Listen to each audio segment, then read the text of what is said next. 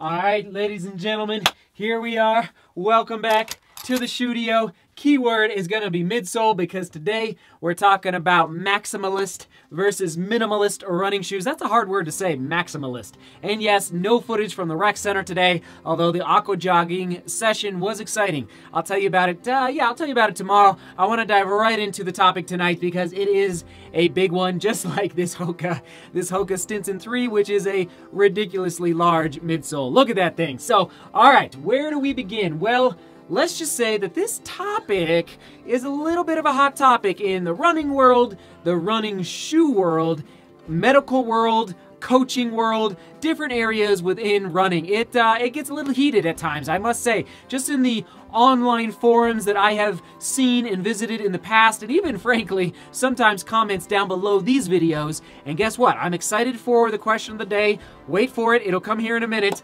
But anyway, people have different opinions on whether or not runners should run in maximalist shoes or minimalist shoes. That's what we're getting at tonight. And basically, the reason I'm bringing up this topic now is because I have an injury right now. A bone bruise / for all the new subscribers, just so you know, welcome. And just so you know, I have a bone bruise / the beginning of a stress reaction in my second and third metatarsals in my left foot. So because of this injury, I'm mulling over right now, going through the process of discerning how can I stay healthy moving forward with training and with, frankly, big volume of training. I was in a marathon training block when this injury popped up, and it is what it is. It happened. I already shared in that vlog upper right-hand corner as to why I think that this injury popped up when it did.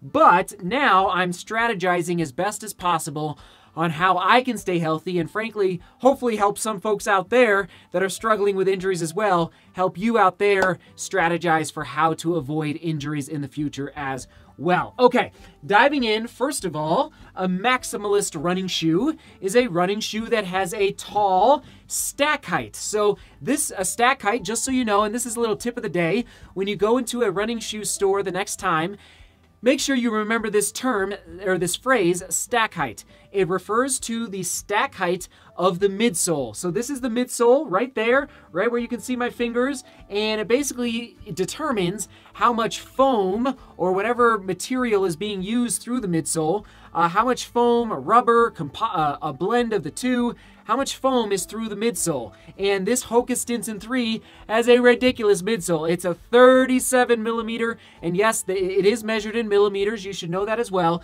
A 37 millimeter stack height in the heel and a 33 stack height in the forefoot. So it's a huge stack height, whereas this Reebok Float Ride Run Fast Pro has a 16 millimeter in the heel and a 12 millimeter stack height in the forefoot. So when you're at the running shoe store, make sure you're grilling and drilling and asking questions to the shoe reps on the floor, making sure that they're really listening to you about stack heights and what stack heights do for your running gait and your running and your foot strike.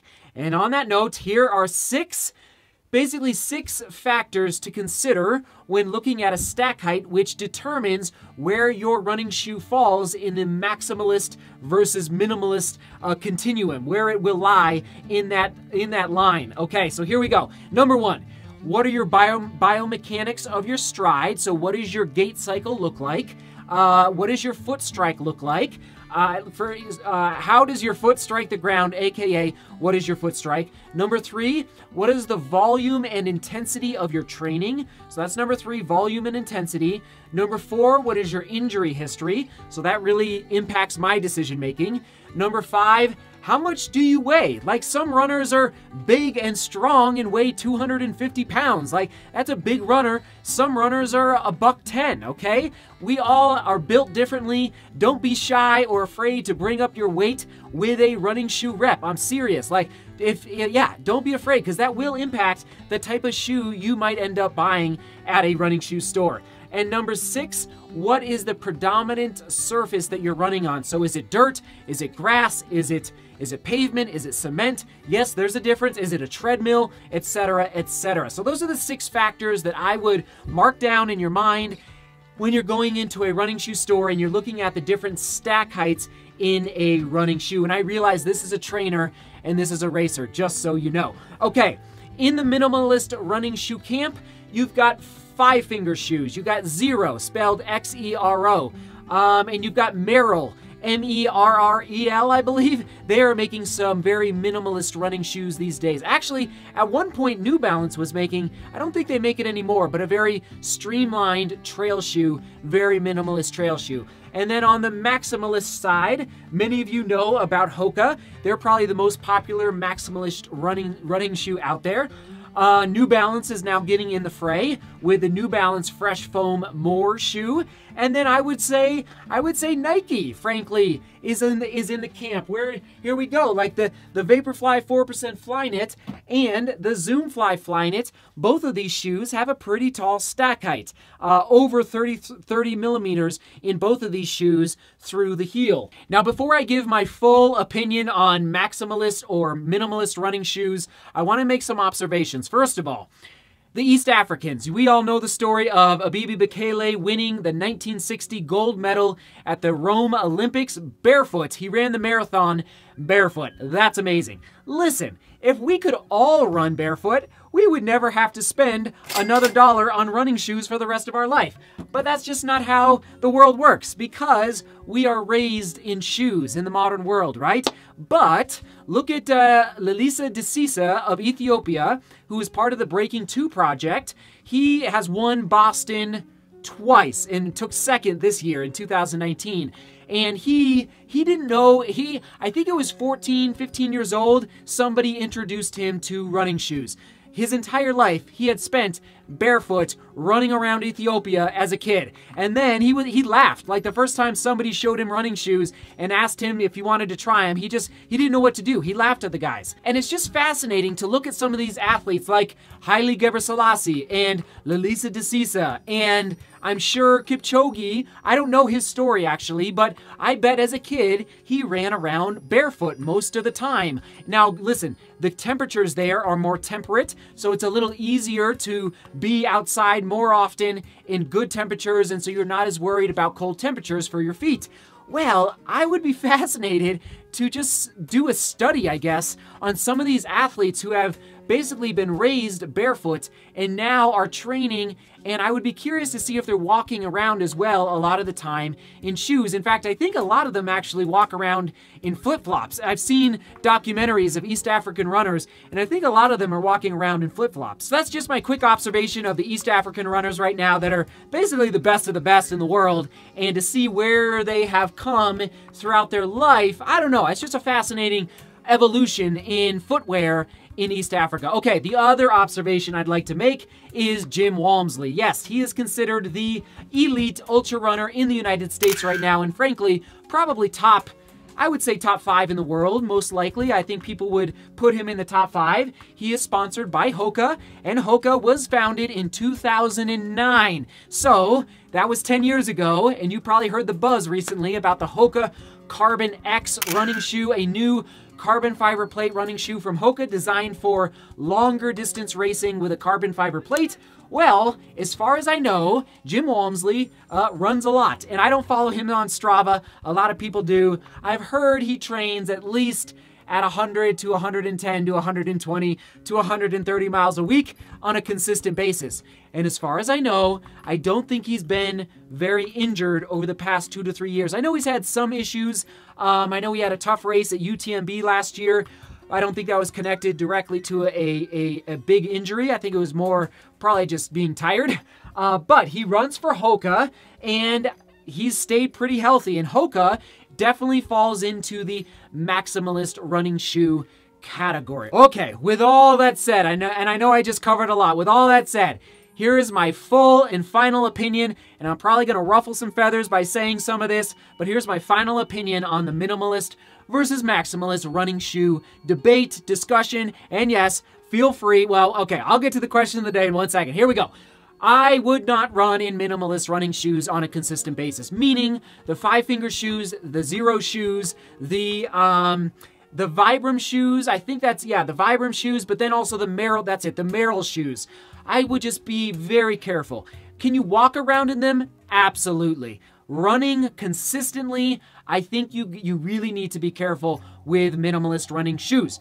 But on the flip side, on the maximalist side, Hoka is definitely the kingpin when it comes to high stack height running shoes. I did stay pretty healthy over the past 4 years in Hoka running shoes, pretty healthy. But I would advise, don't get hooked on tall stack heights. Now maybe your knees need it, maybe your knees need it. I don't know what else. Your ankles, your hips. There are situations where high stack heights can really help a body feel better. But I will say high stack heights might be hiding some of the lurking injuries or the lurking weaknesses within your kinetic chain from basically your lower back all the way to your toes. You might be hiding, and I think I might have been hiding some of my issues, especially with my left foot, over the past 4 years by training too much in tall stack heights, especially Hoka running shoes. So what would I do to strengthen my kinetic chain? Walk around your house barefoot. And even better yet, your yard or a grass soccer field. Because it's a little uneven, just to stimulate those little muscles in your feet. And guess what? I need to do better at this. I'm going to do better at this, especially when I'm out of this boot. That is my promise to you. And then, after walking around barefoot, I do think there can be a benefit to jogging very short distances barefoot. Very short distances. This is why I'm a little against the whole barefoot minimalist movement. I think it's just asking for we're not built, because we are raised with running shoes, especially in Europe and the United States. We're not, I don't know about, other parts of the world, but a lot of us are raised in shoes. And so we just can't dive right into minimalist running shoes cold turkey. You might be asking yourself, wait a minute, Seth, you just said don't run in minimalist shoes, but go run barefoot. Meaning, let me just clarify, you can run in minimalist shoes around a grass soccer field a little bit, but don't go train full-blown in minimalist running shoes.